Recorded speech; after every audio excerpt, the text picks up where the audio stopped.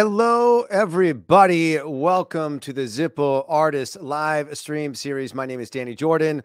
I'm your host. So stoked to be back for another conversation, another episode of Zippo's live stream series for 2023. If you were here last month, you know we chatted with our good friend Guy Harvey, got to check out his incredible new design. I'm sure many of you picked up that design. Congratulations. You are now an owner of an incredible piece of Zippo lighter art. Congratulations. I want to know, where are you guys at? Where are you watching from? Last month when we had our first live of 2023, we had people tuning in from all around the world. I think we had Germany, the UK, all across the United States. I want to know, let us know in the comments here where you are watching from. Let's see how many countries, how many states in the US we have represented here today. And also, I want to know, I was thinking about this after our last live and just thinking about the culture of Zippo lighters and how many collectors there are out there. I want to know, how many Zippo lighters do you have in your collection?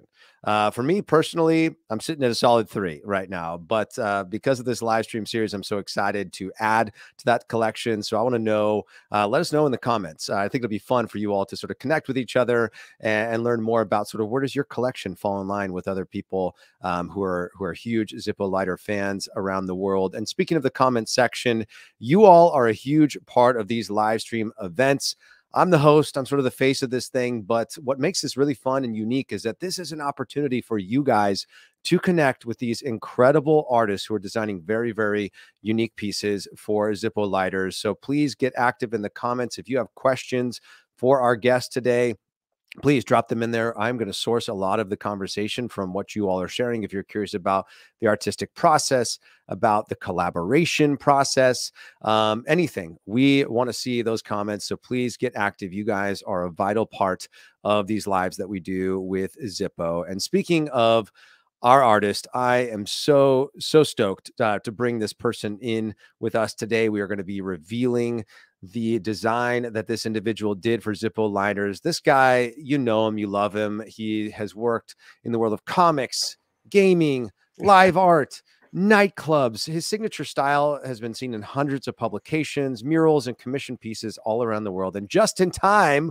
Sean, for 420, you and Zippo have collaborated to present this limited edition 540 Fusion lighter, which we're going to get into a little bit later. But this 540 Fusion style is incredible. I will tell you all, I have the lighter right here in my possession right here, and I have just been oohing and awing over this thing. It is so incredible. The vibrant colors, the metallic tones, and it's marked with a limited edition 1000 insignia. And would you believe it, friends? Zippo was able to reserve 250 units that you will be able to purchase at Zippo.com at the end of this live stream. So if you want it, you're gonna want to get over to Zippo.com ASAP at the end of this live. But enough about that. Enough about me. Let's meet Sean Dietrich. Sean, how are you, my friend? I'm doing good. I'm here. I feel like your background is putting my background to shame here today. I did bring some friends. Yeah. With me. Your friends are a little bit more eccentric than mine, I think. Yeah. Well, behind the backdrop is the rest of my studio, and it has a bunch of my new art that I'm not ready to debut yet. So, but I thought bring these backdrops out and might be a good, something good for the stream. I thought you were going to say that hiding behind these backdrops are a few more of my friends. Yeah, right, and here they all are. Let's bring them all in. The real friends are behind there. Yeah, right. Exactly. Well, I'm so stoked to chat with you today. And again, for all of our friends who are just jumping into the live, meet Sean Dietrich. If you have a question for Sean, please get active in the comments. We are going to be sourcing a lot of our conversation from what you all are curious about here today in terms of Sean, his artistic process, what the collaboration process has been like with Zippo lighters. But, you know, we'll kick it off here, Sean. You know, I want to know, you know, when did you get into art and how did you develop your artistic style? I think like most artists, a child. I was 4 years old when I told my mom I was going to be an artist when I grew up, and never looked back. Never wanted to do anything else. You know, my parents obviously tried to angle me towards different stuff, but you know, which I think is most parents' terror. You know, when their kid says they want to be a rock star or an artist or they're like, oh, and you're going to make money at that? How?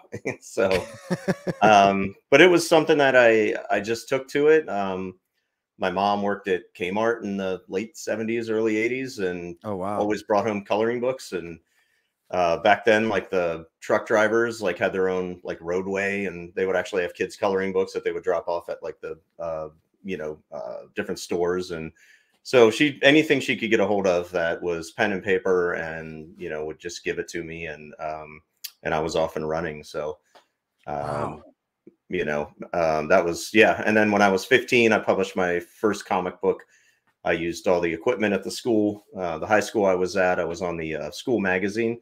And back then we didn't have computers. This was the 90s. They were just coming out. So we had to lay everything out on like a blue board with like, run everything through a wax machine. And then, just hit up the local comic book store and did New Comic Book Day. So I was, and I should have brought a picture of it, but I do have a picture from the local town paper of me sitting at the table, like, local boy releases comic.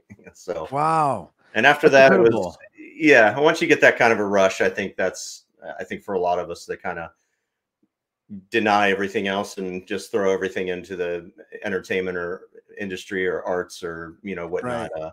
It just kind of sticks with you, and that's what you want to do. So from Totally. there, I just went for it.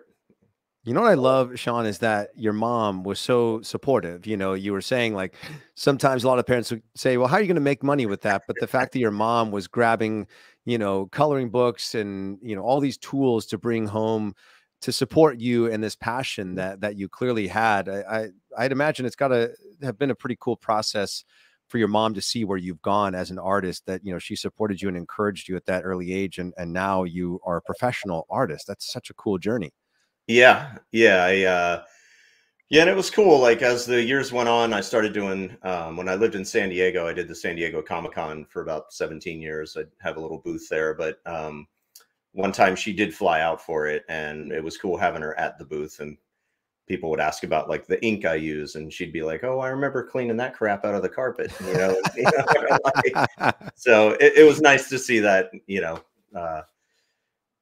from just those coloring books all the way up to when I did get my first professional gigs and whatnot. That's amazing. That's amazing. It's so cool. The way that family, supporting individuals' passions. I had a parent like that. My mom, supported me in my love of baseball all throughout childhood, and it encourages you, it empowers you, as a human. So I'd say anybody out there watching, if your kid's showing an interest in art, and I'm sure you and I will get into this a bit later, Sean, is to encourage them. I think it creates this really cool opportunity for a bond between parent and child, and the arts are so unique in that sense. I don't know if you heard earlier, but when I first jumped on here, Sean, I was asking people how many Zippo lighters they have in their collection. And I've seen some incredible numbers popping up here. I saw like somebody chimed in, who is this? Kendall chimed in with 56. And then I saw Riley checked in with 350. And then we had someone in the Czech Republic with over 2,600 Zippo lighters. How many do you have, Sean? I have like the 17 I have with my designs, and and then the ones that I was gifted when I went to Bradford, Pennsylvania a few weeks ago. I actually got to go to the Zippo factory, and and they gave me some really cool Zippos to take home. So I probably have a little over 20 in my collection right now, but wow, hopefully it grows. I mean, once I saw some other designs, and I went through their design center and was like, oh, how do I get those? What was that like, getting to go to Zippo's headquarters out in Pennsylvania? Talk me through that. Pretty iconic. It's something where, like, I'm a big World War II buff, and besides these crazy characters behind me, I do a lot of World War II pinup work as well. So I kind of jump around stylistically, and I don't like to be pigeonholed as far as subject matter. So I did, I do a bunch of World War II pinup art, and I knew every one of those guys that hit Normandy or whatnot had a Zippo with them. So it's, when I first got the opportunity to work with Zippo, it was like, wow, this is kind of bringing the two worlds together. And then, having my first Zippos come out were really cool. And then when I got to go to the factory and the headquarters and the museum, and seeing all the like the Zippo lighters in the case and all the history in the museum, it was pretty awesome. I mean, it's pretty mind-boggling, like the Right. stuff they have there. Such an iconic brand, and now you're in the family, Sean. Like, how cool Yeah. to be in the family with this iconic brand, Zippo lighters, and we are going to be revealing this new design today. Do you feel like we should give it to them now, or do you want to maybe answer one question? Should we tease the audience a little bit? What are your thoughts, Sean? I'll let you drive this train. Oh, I'm a complete sadist. Make them wait. Make them wait. You heard it here first, folks. I was about to pop and then the you top. can show it. All right. We had a really cool question that came in. Someone wanted to know if Hunter S. Thompson influenced your art in any way. He did. In fact, in the early 2000s, I was in comics and I wrote all my own comics too. And Hunter was a big influence as far as my writing. And then Ralph Steadman, the guy who does all his artwork, it's kind of a funny story. It's almost a reverse influence. So I kind of had this crazy black and white ink style when I was doing comics. I never did color. It was all like splash black ink, and then I'd use a razor blade to cut out the highlights and kind of almost like a scratch board. And cool. Someone at a Comic-Con had commented like, "Hey, Ralph Steadman, was he an influence?" And I'm like, "Who's that?" And they're like, "Oh, he did all of Hunter Thompson's art." And up until that time, I hadn't read any of Hunter's books that had artwork in it. Like I had read all his political, novels, but nothing like I think Fear and Loathing was maybe the 4th or 5th book that I read. So right.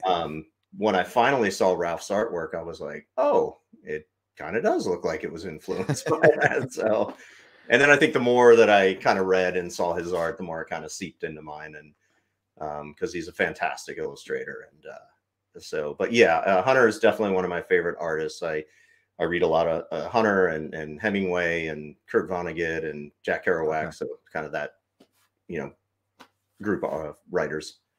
Yeah, I mean, your style is so fantastical. I mean, it's on display right behind you, and it's very much on display in this design. I feel like this is the time. I feel like, we're almost halfway into our conversation. The people have been so patient. We have people all around the world watching. I've seen people from Turkey are here. We've got people in Scotland, Ohio here in the U.S., as we talked about the Czech Republic earlier, the Philippines, Florida, New York. Amazing. I mean, these people are from all over. We're spanning the globe, and they are all going to get a look, the first look at this design. Let's pop the top, and I know our team's going to pull up some really beautiful images. There it is. There is the design. Oh my gosh, this thing is incredible. I'm pulling it out of the box because we gotta show off. Here, and I got the original here too. So while you show the lighter, whoa, I'll show off the original painting. I mean, this 540 Fusion is really, really cool, but I also really want what you're holding too. So yeah, she's called Mushroom Red. Oh my gosh. What's the inspo behind this? I was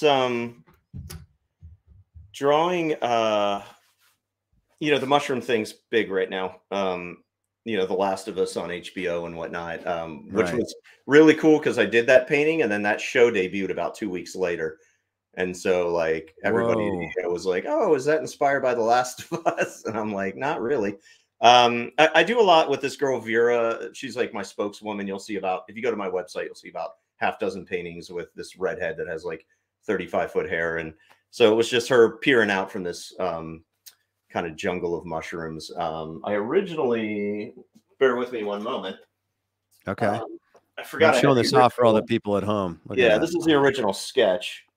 So this I did at, there's a smoke shop in Tallahassee called The Puff. And I went down for their 420 event and I was doing live art and sketches and signing some stuff. So I kind of doodled that out. And then I was looking for a new painting to debut like at the end of last year.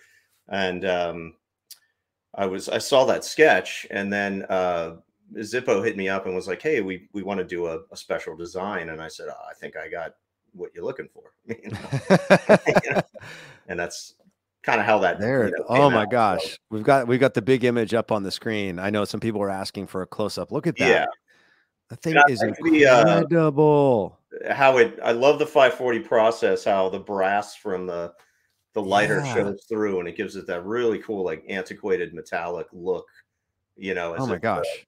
this thing's been around for like 50 years, you know. And Yeah, this 540 Fusion it's absolutely incredible, and it's cool. Like, you know, you see it on Chrome, it sort of gives like a cooler feel of the tone, and then you see it on the brass, and you got this like warm tone with yours here, which yeah, is it's pretty really, fire. really cool. It's basically combining their fusion process with the 540 color process. So you're getting like the best of all of Zippo's proprietary technologies at play here. So if you guys are wanting to add to your collection, this is one that you definitely need to add. 250 have been earmarked, have been reserved by the team at Zippo, and they'll be available at zippo.com as soon as we wrap up here today. So make sure you go over to zippo.com, make sure you get this. I'm so thrilled that I have this. And what's really cool and unique about buying yours through zippo.com is you're also going to get a very special certificate of authenticity that is signed by Sean himself. So the other 750 aren't going to have this signed certificate of authenticity, but these 250 that were reserved by Zippo lighters, my friends, you're going to want to make sure you get in on that. Yeah, that was my homework when I went out to Zippo. They're like, sit down and sign these, you know. They're like, welcome to the office. You're to pay for the tour, you have to sign these 250 Yeah, cards totally. right over here. So we've had a bunch of other questions that have come in, and I want to make sure that, you know, we are including the audience in this chat. We had someone asked, what is your favorite medium to create art in? Yeah, so I have some of the tools here I can show off. So a lot of my style was created specifically for doing live art. You mentioned Okay. when I was doing stuff at nightclubs earlier. So back in 1999, 2000, around there, I had my first comic book out, and I started doing live art at nightclubs. So my friends would DJ, and I'd have like a board nailed to the wall, and then I'd sit there and paint while they DJ'd, and then I'd have a stack of comic books, you know, or my graphic Right. novel industrious side, and I'd be like, oh yeah, selling a book. So my Smart. problem with a lot of live art is I'd see these people do these huge paintings, but they'd be working on this tiny little section. And Mm, I'm like, what is it? You know, so the way I start with a pencil sketch. So so if I was doing this painting in the background, I would sketch all those characters in pencil. And then I use it's called Holbein. So this okay. is a Japanese ink. It's been around, I think the company has been around about 150 or so years. Oh, wow. I met the rep at San Diego Comic-Con. He came up to me when I was doing some sketches, and he was like, hey, what are you using? I'm like, Higgins Black Magic. He's like, try this. And it is the Mm, most opaque, waterproof ink I've ever used. I'm able to, over top of the pencil, I take a liner brush, which, you know, you can kind of see how thin that is. But yeah. that's what I use to ink the outline to get it to what I call coloring book phase. Because at that point, it just looks like a big coloring book page. And then I Right. start doing all the drips and washes in the background. And since it's a waterproof ink, I can just paint right over it, and it just, you know, doesn't smear. And then after that, I'll go in and do all the heavy shading.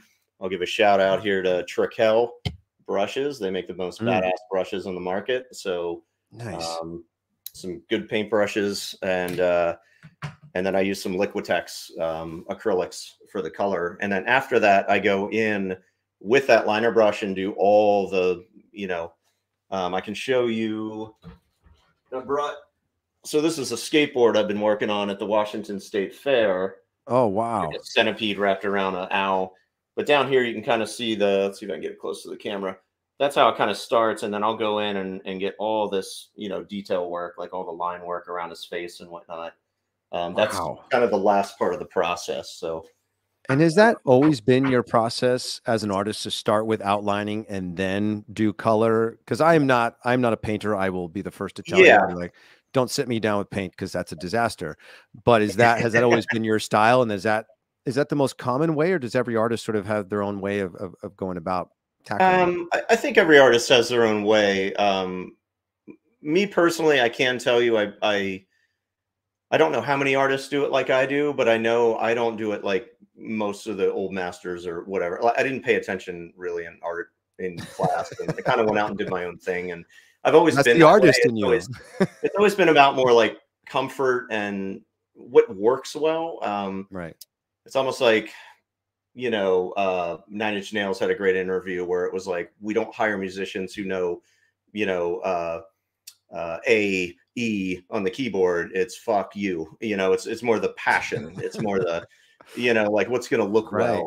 And so I don't know if my technique, as far as like, if other artists use it, or I mean, of course I've seen artists like draw and then ink over top of it, but as far as doing the washes and doing whatnot, yeah, and again, it all developed from keeping it interesting while I was live painting. So I would, you know, be in a club and I'd be like, you know, do all the pencil and then do all the ink and then drop in the wash, and it would keep it really interesting for people who are watching.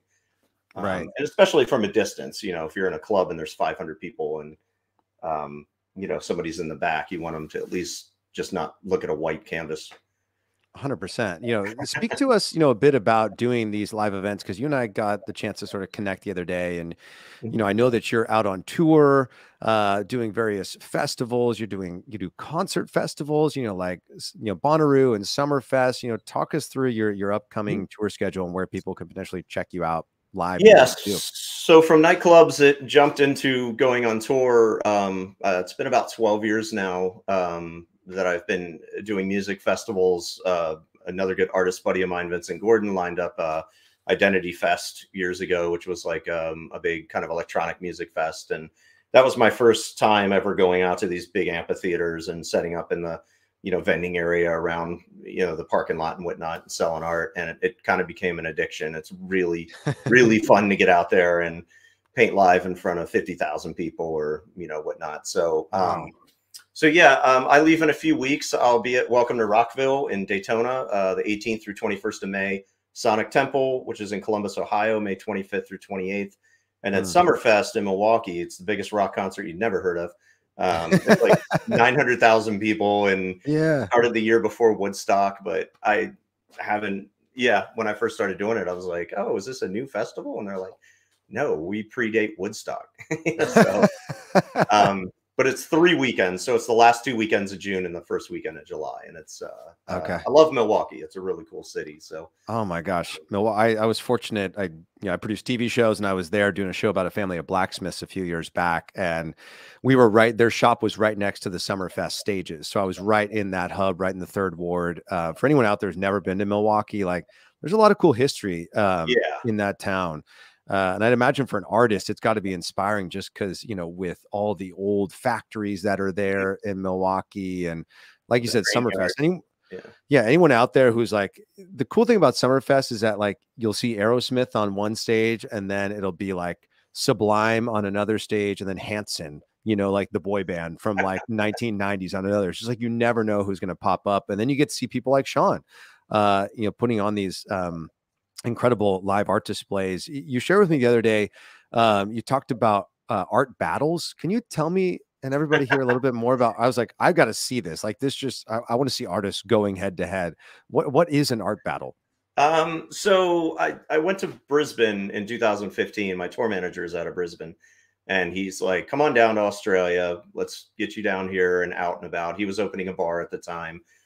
There was Sydney Comic-Con was going on, so he kind of lined up. One of the things he lined up was called Scribble Slam, and it was an art battle. So basically, the concept was 2 artists. We each get a 7-foot by 7-foot wall, and we have, I believe it's 45 minutes, half-hour break, 45 minutes, and spray paint, markers, acrylic, whatever medium that you want to use. And then they had everyone judge in the bar, like everybody, you know, oh yeah, cheer for which one they liked.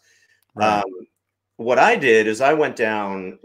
My tour manager was good friends with Steve Falco, the guy I was battling. So we met up beforehand, and I said, "Why don't we do a little something? Why don't I not be the American that wants to come in and pick a fight?" You know, and I said, "Why don't, after the half-hour break, we switch and collaborate on each other's?" Whoa! And we didn't tell the promoter, so we just, you know, took our half-hour break, did a shot, came back, and I jumped on his, he jumped on mine, and then we just like added to it. And the guy was like, "Oh, and they're back," and oh, and they're working on each other's, you know. So that's incredible. It was really cool. And then they gave the prize packet was like a bunch of caps, a bunch of markers, gift certificate to the bar, which I think we ended up just going up and being like, we have $250. How many shots can we buy, and give them out? And then that's all awesome. the local graffiti guys were there, and I can't fly with spray paint and markers, so I gave out all my materials that they had gifted me to them. But that's so essentially cool. What an art battle is if you twist it. You know? I love the collaboration aspect. If people want to see photos of what you guys created, does that live on your social media anywhere? Can they check it out on your Instagram? Yeah, I think if you scroll back to 2015 on Facebook or Instagram, it's there somewhere. Just grab yourself a sandwich and just keep swiping, and then you'll get there. And if people do want to check you out, make sure you go to @Sean Dietrich on Instagram. You also do something really, really cool, Sean, which I want to make sure we take a couple moments to chat about before we wrap up, is that you've been going live on Twitch, twitch.com/Sean Dietrich, and you've been live painting. You've also turned that into a really cool place to educate young up and coming artists, of all ages, from all walks of life. Talk us through what the inspiration was for that, and maybe some cool moments you've had through now being a teacher. Yeah. So yeah, it was pre-pandemic. I started. I figured, you know what, if I'm going to get work done, why not aim a camera at it? I'd seen Alex Pardee on Twitch, and that's how I kind of was like, what is this? And my little brother is a big gamer, so he was like, oh, it's where people go and watch people play video games. But yeah, it allowed me, and honestly, the workload I would get done just committing to being on Twitch 5 hours a day, or 4 days a week or whatnot, I would crank out the painting. So I really like the platform because it's like a good discipline for me.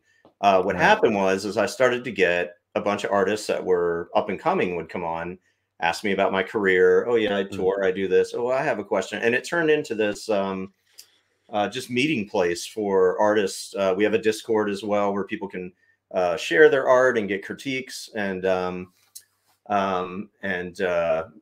yeah, there's a couple of artists that I've worked with that are now doing very well in their careers. I've kind of guided them through how to price their art, which is a big problem for a lot of artists, how to sell your art. If you're a shy person, you're not very outgoing, I just tell them, hey, everybody's got that obnoxious friend, bring them in, promise them some beers, they'll sell for you, but just giving them like actual real world advice, not go get a job with Disney and that's your only option, or go to the Art Institute and spend a grip of money and then hopefully you get a career. It's really just about giving artists like different options and really showing them the nitty gritty of how to do it yourself, as opposed to getting an agent or just, having to go to art school. Not everybody can afford it, and true. And because it really is overpriced, and yeah.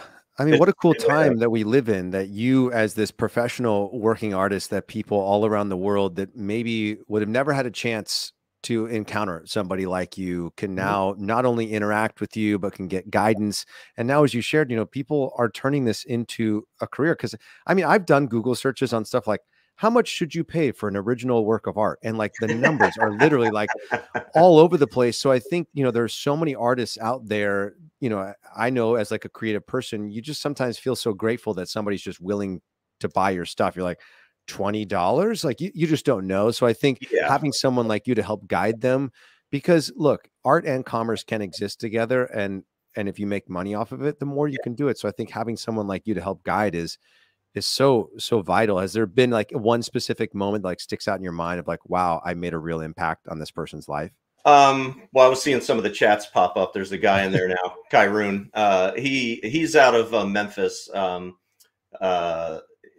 Artists that tuned in from almost the very beginning, sold, some originals for a couple $100. And then I remember him writing and being like, I sold my first original for $1,500. And then now he curates a bar called Canvas over in Memphis, and which is like an art bar, and he's helping to now bring artists in and getting their work on the walls. And so it's awesome to see this. And then my buddy Kai Martin Art, I'll give a shout out to him. He's been touring with me for a long time, and he's an artist that I met at a couple of live gigs, and I brought him up and brought him out, and now he's off and running, and he does all the big shows. And so it's really cool to and as an artist, I can tell you, I love doing it because too many artists out there are very protective of what they do, and they're very defensive, and they don't like giving info because they think, oh, that's my competition. But I'm confident enough in my art that I don't mind giving my advice out there. You know, it's up to the person to take it and do something with it. So, which, you know, that's where the insane amount of work comes in. But I have no problem doing that, and I love doing it. So. I think it's great direction just in general, is that, you know, the gifts that are meant for you are for you, and, you know, a rising tide will raise all ships sort of situation, which I love that you subscribe to that. And who knows, maybe some of these artists that you've been mentoring and guiding, maybe they'll have their own, you know, Zippo lighter someday, just like you. They're all begging. Yeah, exactly. So if you want to get your hands on this, friends, you're going to want to make sure you go to Zippo.com. We're going to be wrapping up here just a moment. There are 250 pieces that were reserved by Zippo, and they come with a signed certificate of authenticity, which is signed by Sean himself. If you love what you've heard here today and you've just seen Sean's work and you want to know more about it, please go to SeanDietrichArt.com. If you're going to Google, make sure you look up Sean Dietrich Art so that we can get directly to him. You can also watch him stream, twitch.com/Sean Dietrich, or follow him at Sean Dietrich on Instagram. We also want to make sure you guys go check out Zippo on Instagram. Original Zippo is the handle. Also, we are also at Zippo on Twitter. We're doing these live streams every month this year. We have another one coming up on May 17th. That'll be at 12 p.m. Pacific, 3 p.m. Eastern time. I'll be back for that to chat with another incredible artist who will be sharing more about their process and the cool design that they have done for Zippo lighters. Sean, I just want to say a huge, huge thank you to you for taking the time, showing off your work. This has been an absolute blast. Yeah, it's I've been looking forward to this live stream for a while now, and yeah, appreciate you hosting, and the interview was awesome. And of course, thanks to Zippo. I'm having an awesome time putting out designs for them, and I look, you know, forward to many more of these. Me too. Like I said, next one will be May 17th. So if you're not following Zippo on social, Facebook, YouTube, make sure you subscribe, make sure you follow. So that way you get the alerts for the next time we are going live. And if you have questions, please keep posting them in the comment section. The Zippo team will be getting back to all of those questions that are coming in. But for now, head over to Zippo.com. Secure your lighter. This thing is stunning. This has been a blast. Thank you so much, everyone, for tuning in to our second artist live stream of 2023. My name is Danny Jordan, and we will talk to you guys again real soon. See you guys. See ya. This thing is